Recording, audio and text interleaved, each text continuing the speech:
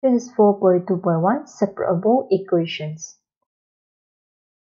Separable equation is a first order differential equations that can be written in the form of this.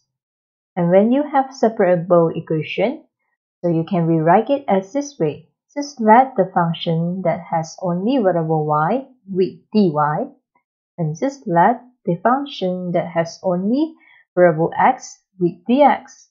The next thing you have to do is you have to integrate both sided. For the left hand side, you have to integrate with respect to y, and for the right hand side, you have to integrate with respect to x. Let's look at example 1. So example 1 is a typical separable equations. So you can move the 3y plus cos y to the left hand side such that it is together with the dy, and you can move the dx to the right hand side such that it is together with the x plus 4. It means that for the left hand side you only have the variable y with the dy, and for the right hand side you only have the variable x with the dx. Then you're going to integrate both sided. For the left hand side, you're going to integrate with respect to y. So this one will give you 3y squared over 2, and this one will give you sine y, and don't forget to write the plus c. For the right hand side, you're going to integrate with respect to x. So if you integrate with respect to x, this one will give you x squared over 2, this one will give you 4x, and don't forget to write the plus c. And you can see here I'm using the c1 for the left hand side, and for the right hand side I'm using the c2 because they are two different constants. Then we're going to rewrite this line. So for the right hand side you have plus c2 minus c1. c2 is a constant, so you minus with another constant c1, so it means that you're going to have a result of constant or so.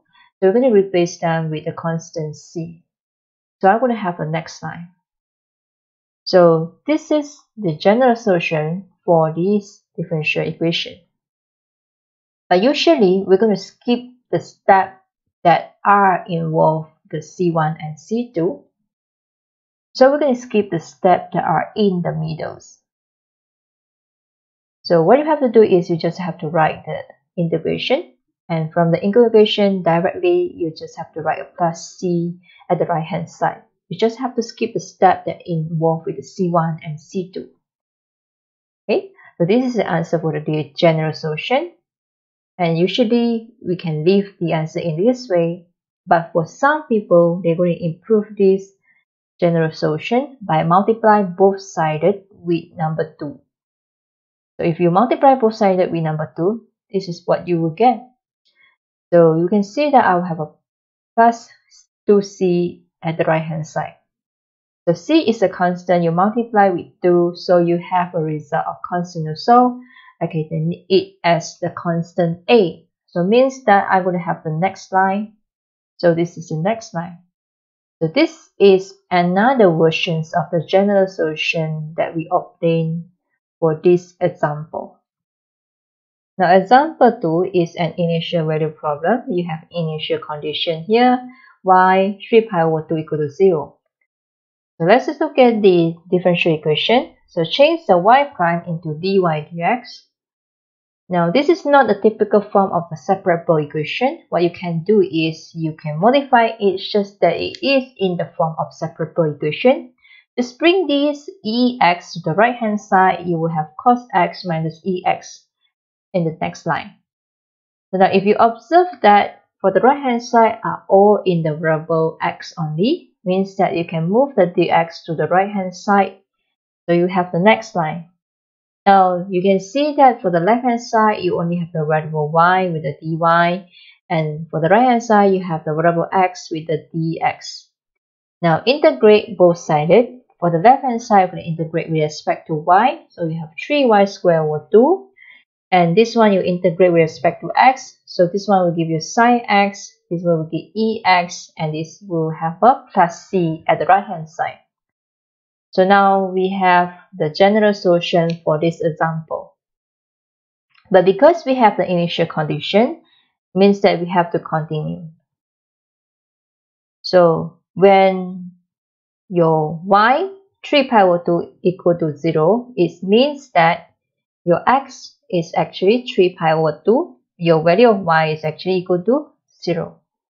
So now substitute your value of x and y into the general solution. So you substitute into the general solution, then we have the next line. Okay, so for the left hand side, you will have a 0. And for the right hand side, sine 3 pi over 2 will give you negative 1. So simplify it, we have the value of c. And since we have known the value of c, you can substitute the value of c into the general solution.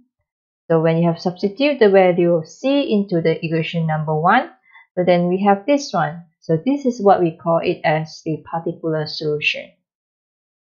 We call this one as a general solution because we do not know the value of c. But since we have known the value of c, we're going to call it as particular solution. Example 3 is another initial value problem because you have initial condition y0 equal to 2. So let's just look at this differential equation. So move this one to the right hand side. So if you move this one to the right hand side, we have this one. But do not integrate this one directly because your cotangent x is not together with the dx. So you cannot integrate these equations because you do not have the variable x together with the dx. So what you can do is you have to modify it until you have the variable x with the dx. So the cotangent x is actually equal to the 1 over tangent. So 1 over tangent x. Okay, so now the tangent x, you can move it to the right hand side. So if you move it to the right hand side, then we have 5 tangent x dx for the right hand side. So now we have the variable x with the dx. We can integrate it. So we integrate both sided.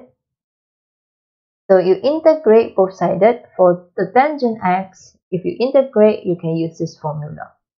So for the left hand side, if you integrate with respect to y, so we have y, and this one, according to this formula, you have negative ln cos x.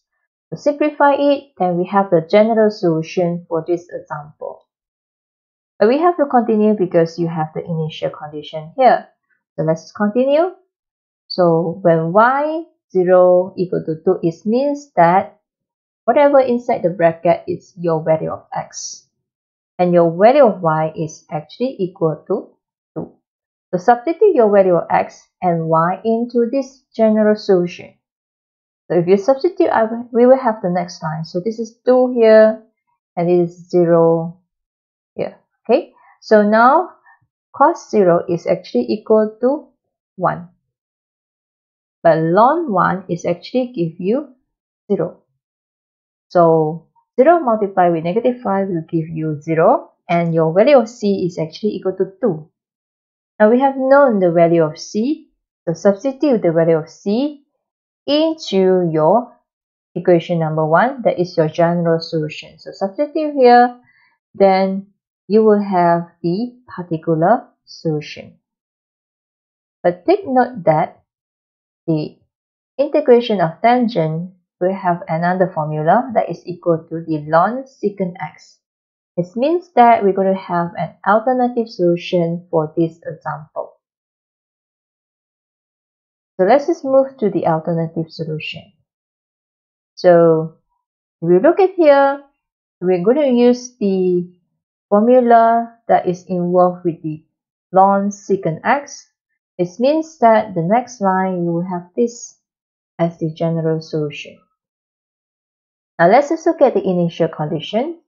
So you have y0 equal to 2. So means that your x is actually 0, your y is actually 2. So substitute into your general solution. So instead you have the next line. So your y is actually 2, your x is actually 0. So secant 0. So your secant is actually equal to 1 over cos. So you will have cos 0 here. So cos 0 is actually 1. And 1 over 1 is 1.